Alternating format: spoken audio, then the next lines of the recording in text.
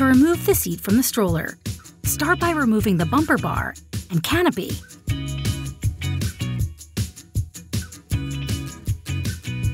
Then unzip the seat back fabric at the top of the seat back. Unbutton the two fabric tabs located at the back of the stroller behind the armrest. Push in both snap locks and slide the attachment plate from the frame as shown. Repeat for the other side.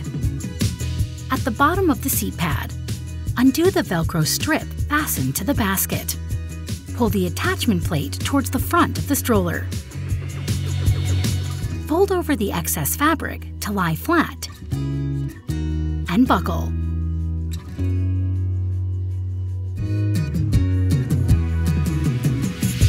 Pull up on both seat levers and remove the seat frame out of the back side of the stroller frame. Replace the bumper bar. Place the Chicco infant carrier into the stroller frame. Make sure the infant carrier clicks into the stroller frame on both sides. Pull up on the infant carrier to make sure it is secured to the stroller frame. To reattach the seat, set the seat frame on the stroller side rails.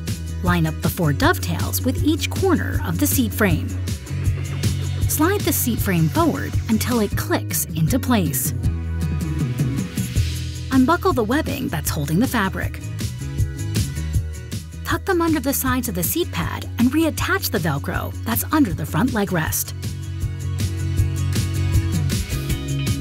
Slide the attachment plate into the receiver on the frame. Check to make sure both tabs are secured.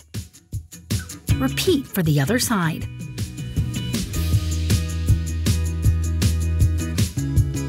Secure the webbing straps to the tabs located on the back of the stroller, behind the armrests. Wrap the top fabric panel around the crossbar and secure the seat back fabric at the top of the stroller with the zipper.